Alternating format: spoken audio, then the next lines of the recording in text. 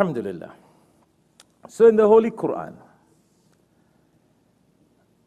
in Surah Yasin, and I want to quote this verse inshallah.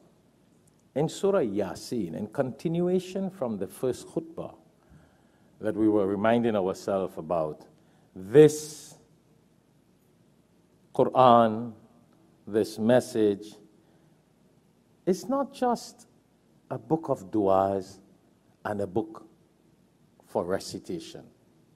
No. Yes, du'as, blessings in the Qur'an.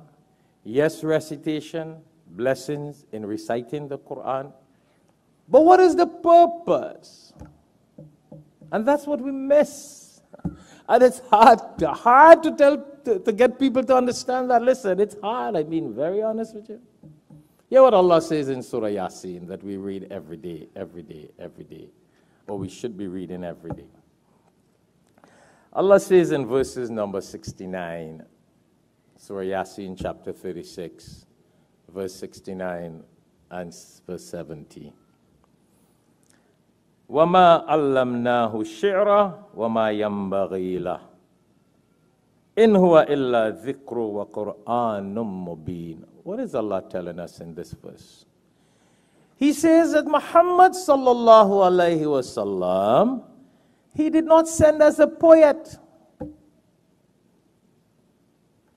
You see the word shi'ra? You know, even in Urdu they say sha'ir, poet. मैं तो शायर नहीं हूँ. I'm not a poet. Allah is saying, وَعَلَّمْنَاهُ الشِّعْرَ. He didn't send the Prophet ﷺ as a poet. So this is not poetry. This is real talk. It's not just a recitation book that we all love to listen to it. Here we're reciting and we're doing all the haram and we Allah, mashallah. What is that? Poetry? He said he didn't send him as a poet. Which means that this is not poetry. Hear what he says. إِنْ هُوَ إِلَّا ذِكْرٌ وَقُرْآنٌ مُبِينٌ. That certainly this is nothing. And look at how he says it. Certainly this, Qur'an. إِلَّا, it's nothing except ذِكْرٌ وَقُرْآنٌ مُبِينٌ. It is a message, and a clear message, which Allah expects the people to follow. When you listen to a khutbah, we read the Qur'an, it's not about just sitting and, that's why I have a problem with people who come late for khutbah and people who sleep in khutbahs, because you have missed the whole point of the purpose of Jummah. It's about getting a message. It's about being reminded of Qur'an and Sunnah. It's not about a place to come and sleep. It is about a place that we have nothing else to do and we finish everything in the dunya and we come.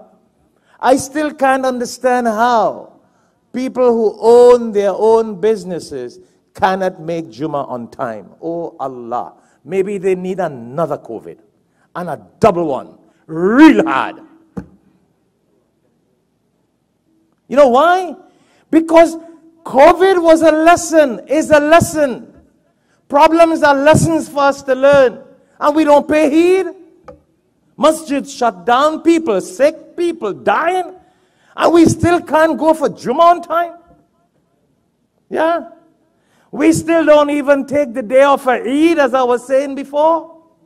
When the Prophet ﷺ says, Allah has ordained the Eidain, the 2 days of Eid. We say, no, we busy people in America. I got my gas station and shops to run. I got my companies to run. That is Allah's business and the Prophet's business. And A'udhu Billah, not stuck for Allah. So we go to Jummah for 1 hour and we go back home in the dunya. Was that the sunnah of the Prophet ﷺ?